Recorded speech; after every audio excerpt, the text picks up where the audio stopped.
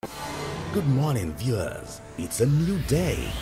Welcome to today's devotion with the Daily Fountain, the devotional guide of the Church of Nigeria Anglican Communion. Invite your family and friends. Get your Bible and your Daily Fountain manual while our devotional leader takes us on today's devotion. In the morning, early in the morning, I will rise and praise the Lord. In the morning, in the morning, early in the morning, I will rise and praise the Lord. In the morning, in the morning, early in the morning, I will rise and praise the Lord. Good day to you, viewers at home.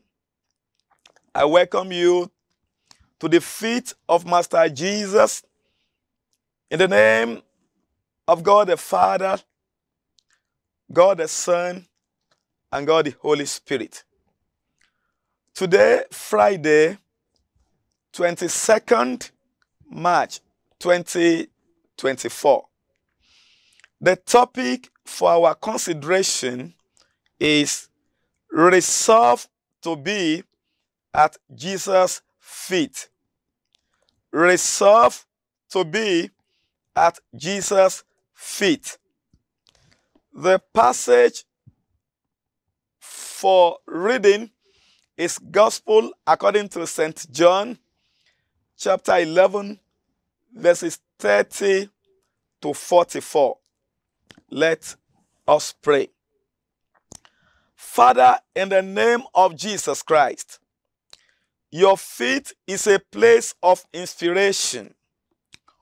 Your feet is a place of meditation. Your feet is a place of worship. As we search through your word today, henceforth, give us the grace to always be at your feet through Jesus Christ, our Lord. Amen. The Gospel according to John, chapter 11, verses 30 to 44. I read. Now Jesus was not yet come into the town, but was in that place where Martha met him.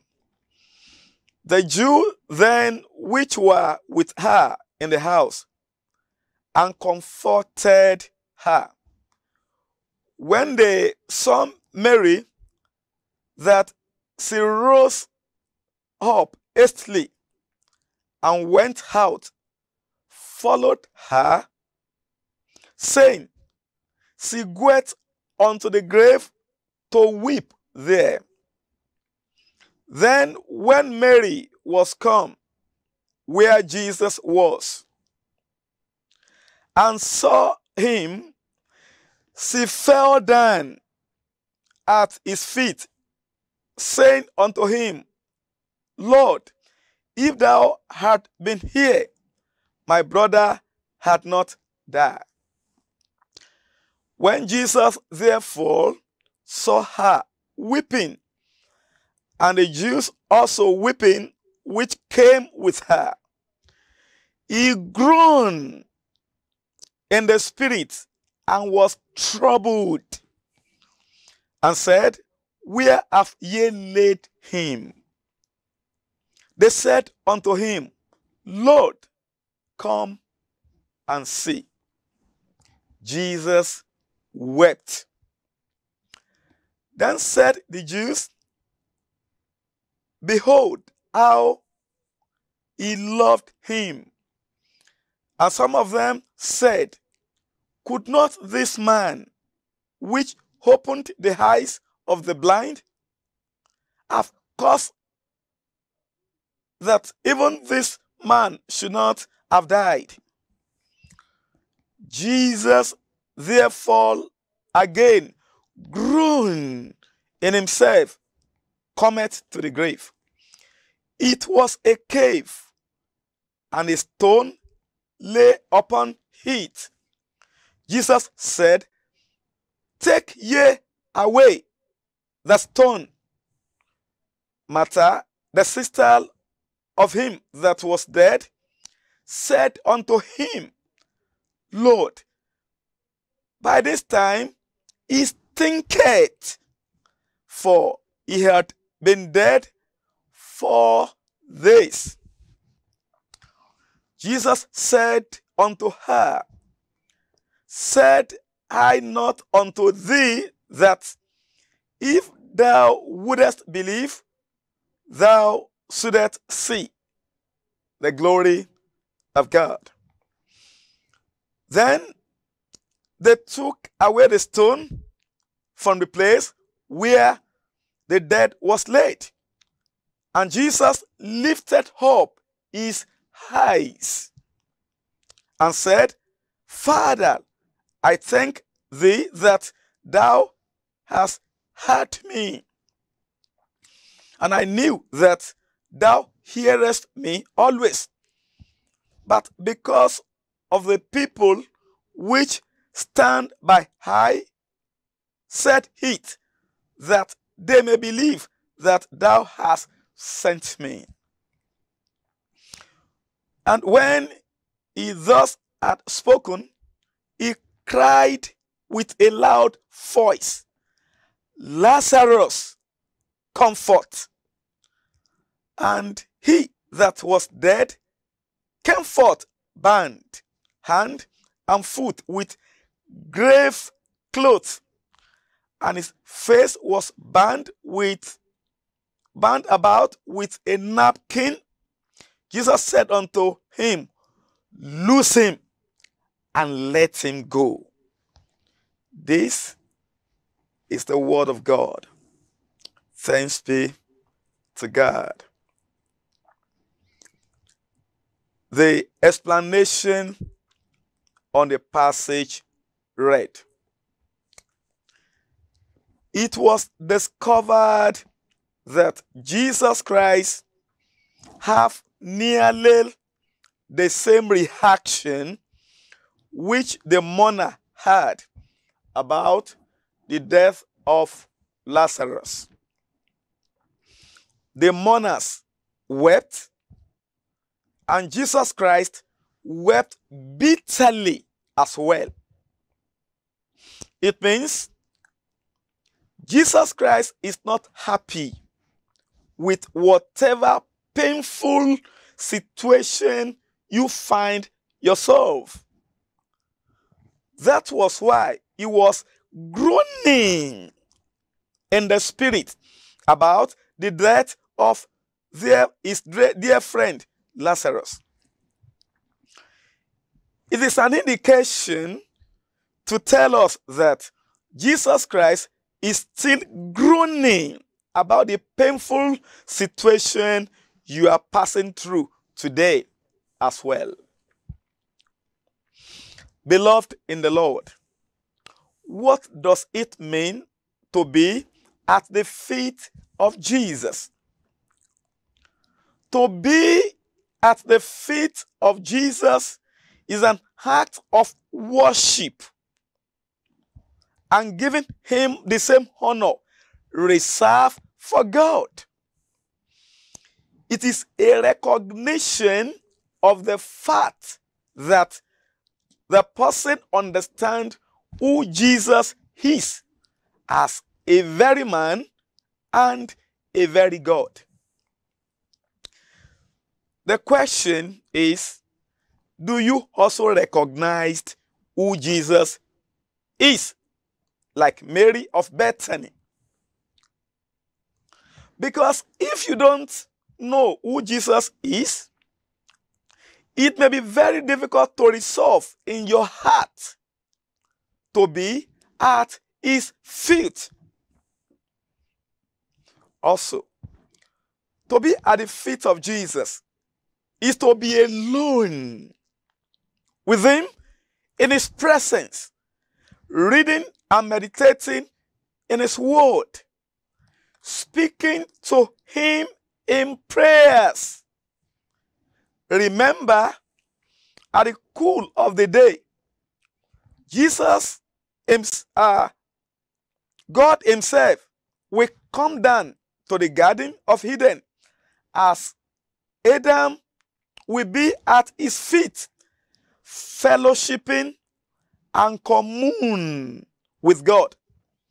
The Bible says, and out of the ground, the Lord God formed every beast of the field,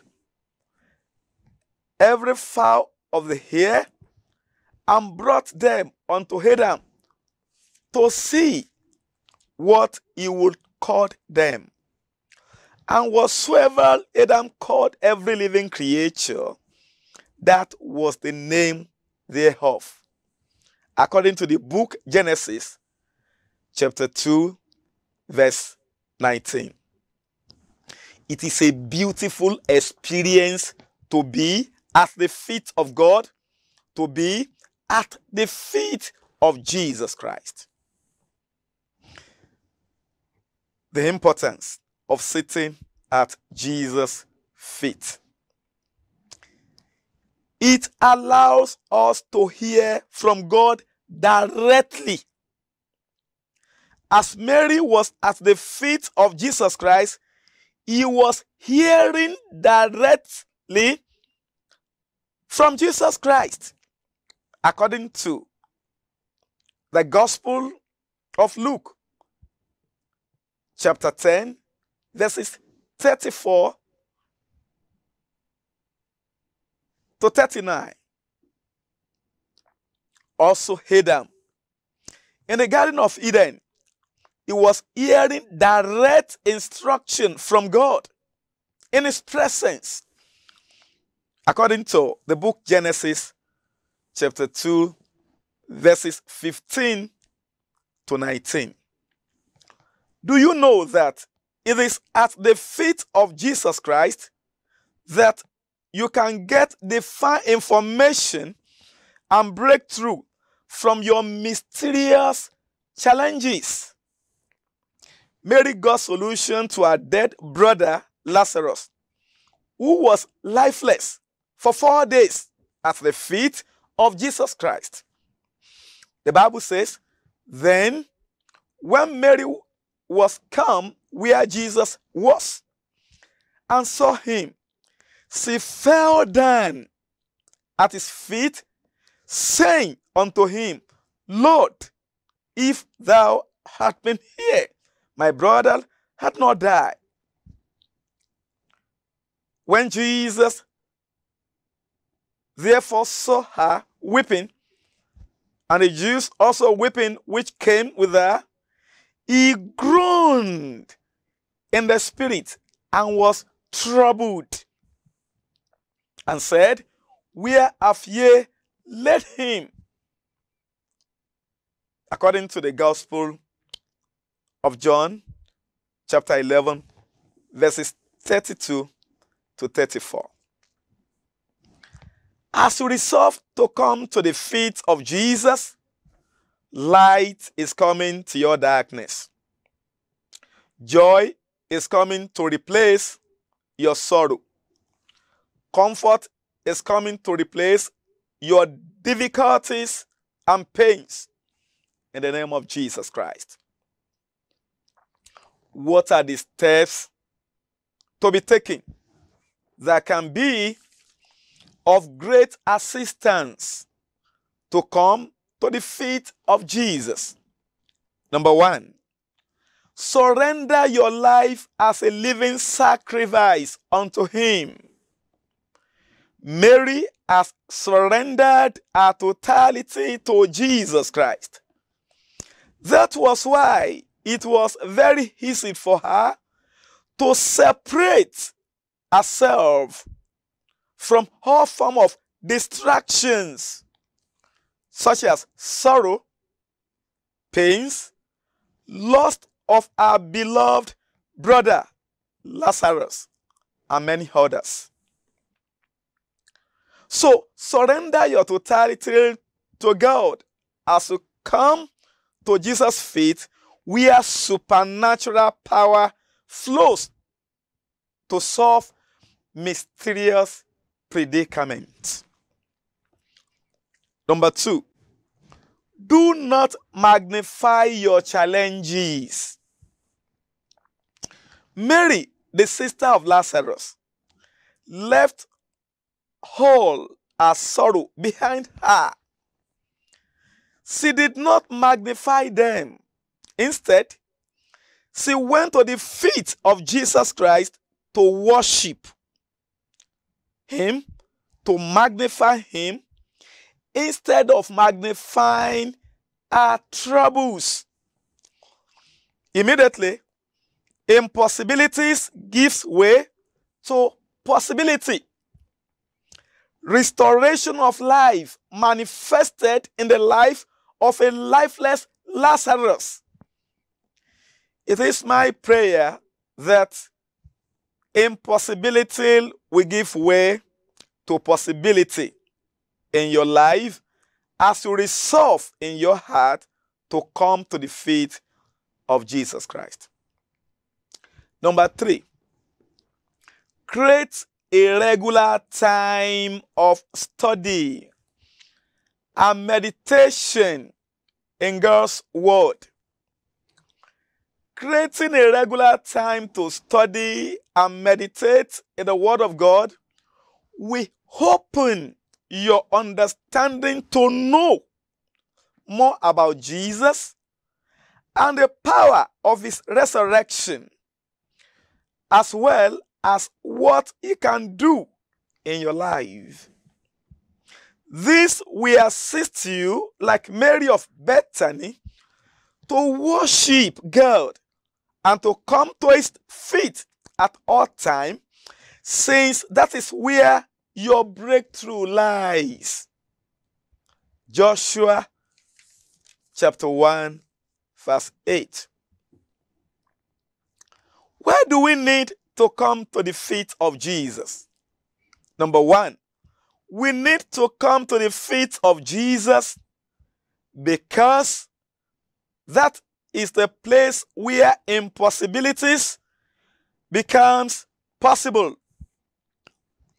Mary went to the feet of Jesus Christ. Her lifeless brother Lazarus received life. According to the Gospel of John, chapter 11, verse 32 to 34, and verse 43 to 44. Number 2, we need to come to Jesus' feet because it is a place of inquiry as well as commanding divine action.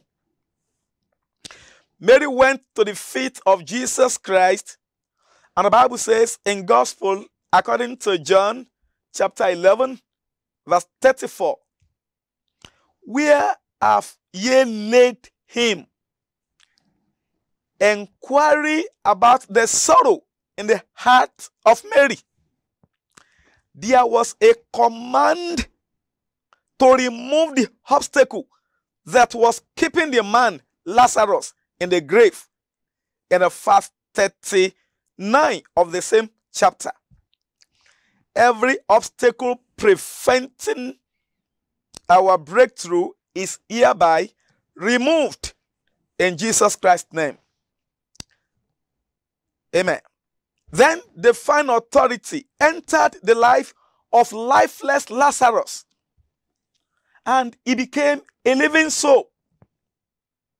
Beloved in the Lord, the feet of Jesus Christ is a place of hope for the hopeless, joy to the sorrowful, deliverance to the captive, strength to the wearied soul.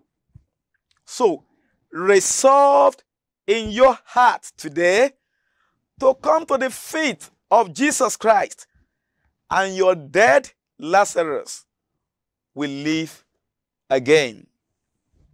Let us pray. Pray to God to help you to stay at Jesus' feet until your sadness and pain will turn to joy. Pray unto God. Have it in your mind that your sadness will turn to joy. Your agony is living your life now, and relief is replacing it. Have it in your mind that God answers prayer. He will turn your life around at his feet. Only what you just need is to have trust in him with purity of heart. The Bible says, ask and it shall be given you. Seek and yes, I find. Knock and it shall be opened unto you. Try to bring your prayers to a close. In Jesus Christ's name, we have prayed. Everlasting God, King of glory, we appreciate you because we know your feet is a place of inspiration. Your feet is a place of inquiry. Your feet is a place of commanding divine action. Your feet is a place where impossibilities becomes possible. Our Lord, as we have prayed unto you, O God, Father, answer our prayer speedily, so that we will be able to resolve in our mind as many as possible that has not experienced the power at your feet, so that they will be able to come at your feet and receive their blessing. Thank you, Holy Spirit of God. Forever we shall continue to glorify you. In Jesus' mighty name, we have prayed. Amen. God bless you. We thank you for fellowshipping with us today. We invite you to join us tomorrow morning, same time, same station, for another special edition of the Daily Fountain. If you are led to sponsor or support this program, please contact the numbers and email all showing on your screen. Also, subscribe to our YouTube channel at youtube.com/ACNNTV. Visit our website www.acnntv.com.